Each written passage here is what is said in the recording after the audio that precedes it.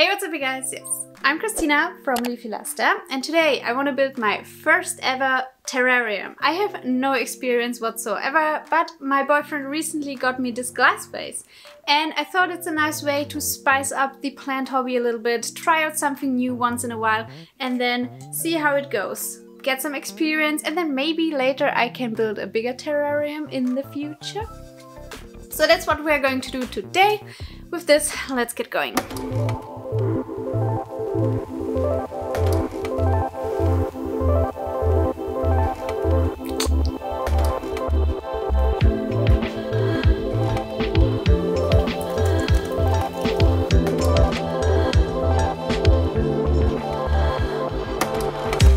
After watching 2 or 3 videos on building terrariums, I feel more than qualified to dive in myself. But honestly, I have a few supplies here already. I might need to get some more from the store. But for start, I have this big glass vase with a cork lid as my vessel. Then I have some moss that came back to life, just some sphagnum moss. Some miscellaneous little figurines and a rock from, I think, Cyprus or something, from vacation. For terrariums you can go 2 ways. Either you have a solely practical terrarium which serves the purpose of propagating plants or nursing plants that need high humidity, or you can build a very aesthetically pleasing terrarium with some sort of landscape or theme you have going on in there. So today I want to try the more landscapey, pretty and aesthetic route. For propagations I mainly use my plastic prop boxes, which are not pretty but very functional. Now let's talk about the most important thing, the plants. So aside from the little moss that I have here, I want to put in some plants. So I will go around my propagations, see if I have anything fitting that I feel like would fit the conditions that will be in this glass vase. It has to be a plant that can handle a lot of humidity and moisture. So for example, succulents wouldn't be the best fit for this project. I only found a few things because I tend to have plants that grow big or that are climbing or hanging, that grow incredibly fast, and I want something that I can maintain inside this glass vase, that I can cut back a little bit without uprooting the whole thing and propagating and all of this stuff. I just wanted to look nice and put together for as long as possible. One of the most classic plants you can put in terrariums, I think, is this little fern right here. It's an asparagus fern. These are absolutely adorable, and I feel like they give this illusion of a tree or a tall bush. I also thought about putting it a piece of my begonia amphioxus, so I have quite a tall specimen right here. It stays relatively small and it has very special leaves with red dots. I think the conditions in the vase would be perfect for this one too. I'll just have to see if it once again fits the aesthetic.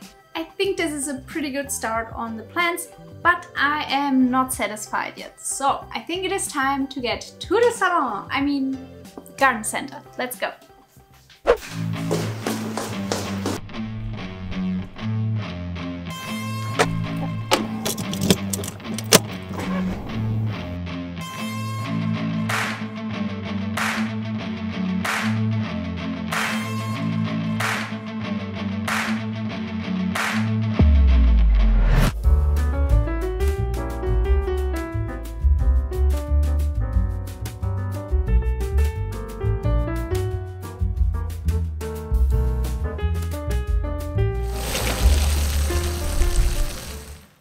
I'm back with the plants.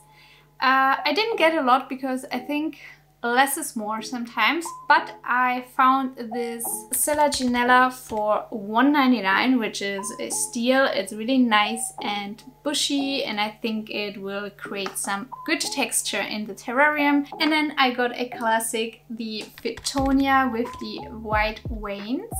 This one loves constant moisture because it is quite a drama queen. If you don't water it, the leaves will get all like sad, and then as soon as you water it, it will perk up again. You probably have seen it a lot of times already.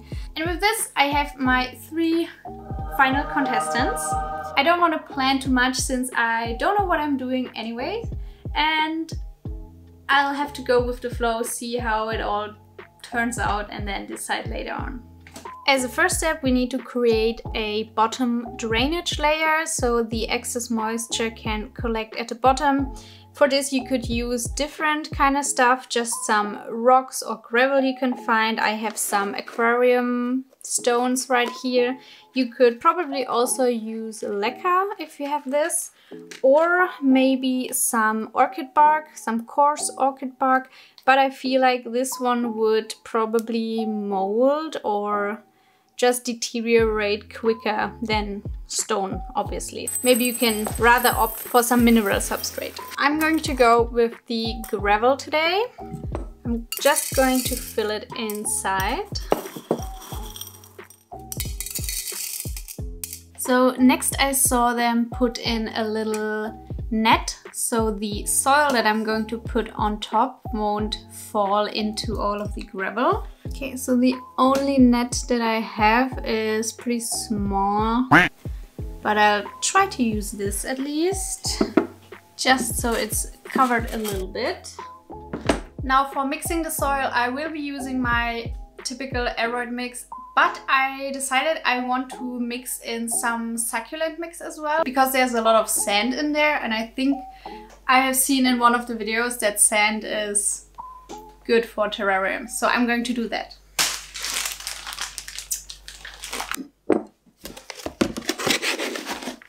I'll just add a little scoop of some cactus mix. The goal is basically to provide a lot of aeration, but also some good moisture retention. There are also some little fertilizer, Osmocote fertilizer balls in there. I think I'm going to start with a very thin layer of soil, and then I will try to figure out where I want to situate the plants.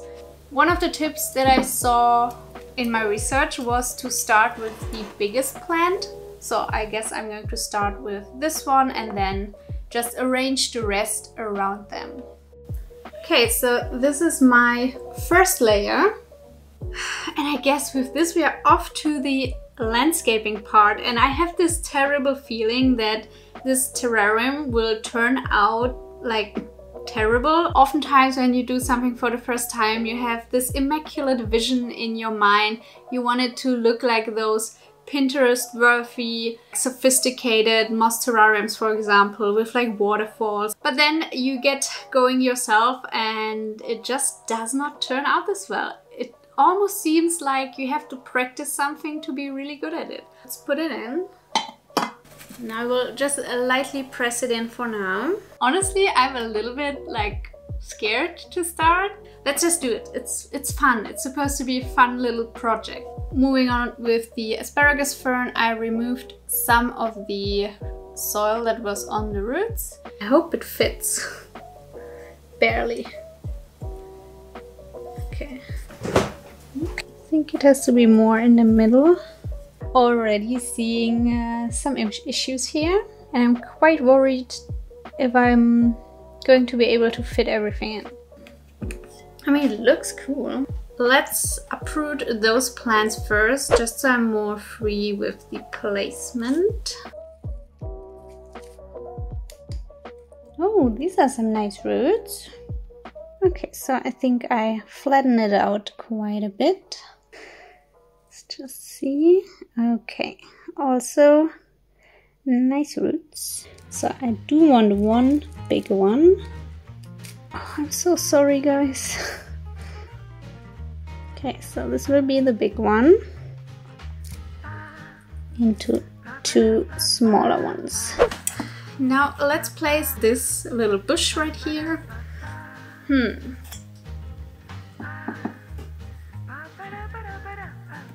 think I might use it to fill out the back space right here.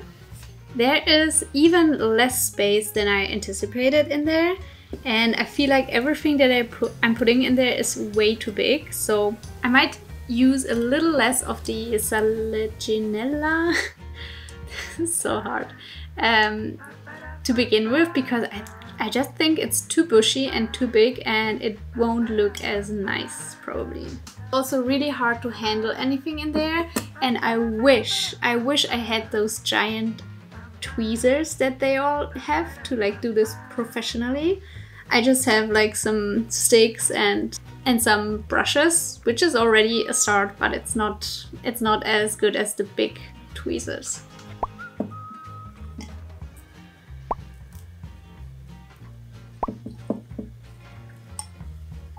This is so hard. I swear. Oh my gosh. It's looking like a mess, but I think it's one of these trust the process type of things where in the end it will look good, but as long as you're doing it, it's not. I feel like I needed to raise the soil level a little bit more because I was already planting everything in, and then it would be impossible for me to fill in the soil afterwards. So rather than potting the plants up, just press them into the substrate. I think this is much better now. Now just going to stab it like into the soil basically. Now the stone again. I know you fit in there. I am butchering these poor little plants. I really hope that it's not too much stress for them and they just all die, because I feel like I'm handling them so roughly. I'm just going to do a time lapse or something because this is taking way too long.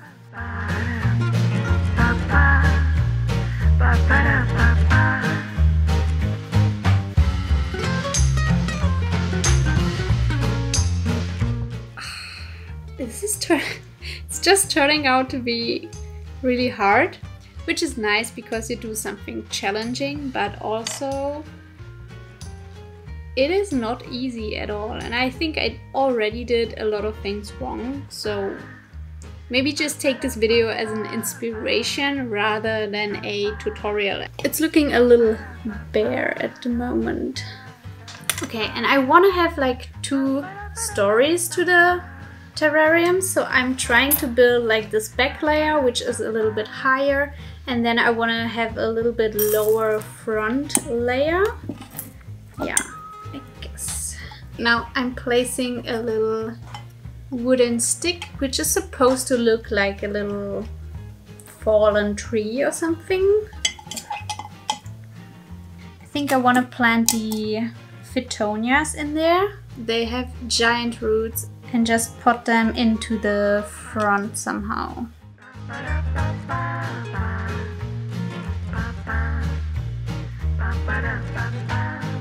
want to add in some of the living sphagnum moss right here at the bottom layer as well, and I'll just try to like plug it in.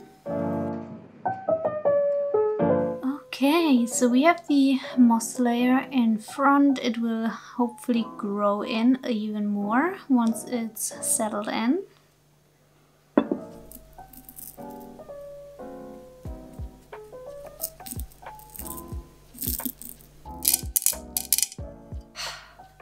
I think I'm done. I will now clean off all of the leaves, shower it, and with this also water it at the same time. I'm happy with how it looks now, and I don't want to disturb it anymore.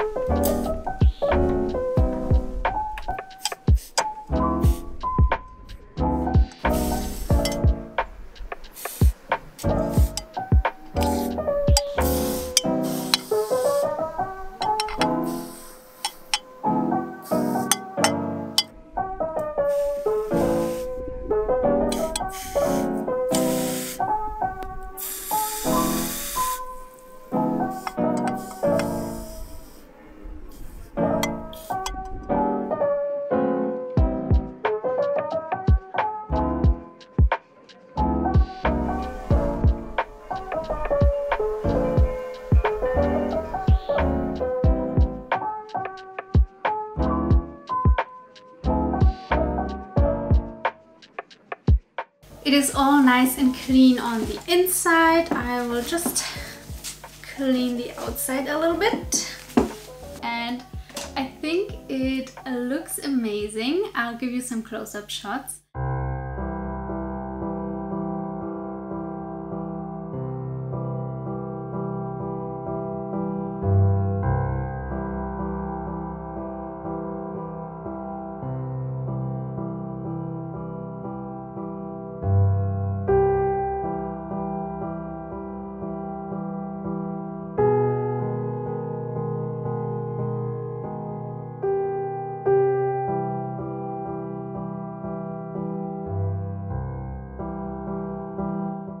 I will definitely keep you up to date on the community tab or in a future video, because I will monitor this closely, see if all of the plants die and just rot on me, or if they got way too much stress from my rough handling. I'm so sorry for that, once again. We have one last very important thing. I have this llama or alpaca, I'm not sure what it is. I'll put it in and then you can decide if I shall leave it in there or not, if you like it or not, okay? So 1 second. Well, it basically just fits one way, so this is ridiculous. This is my little llama in the terrarium. I don't think it's it, so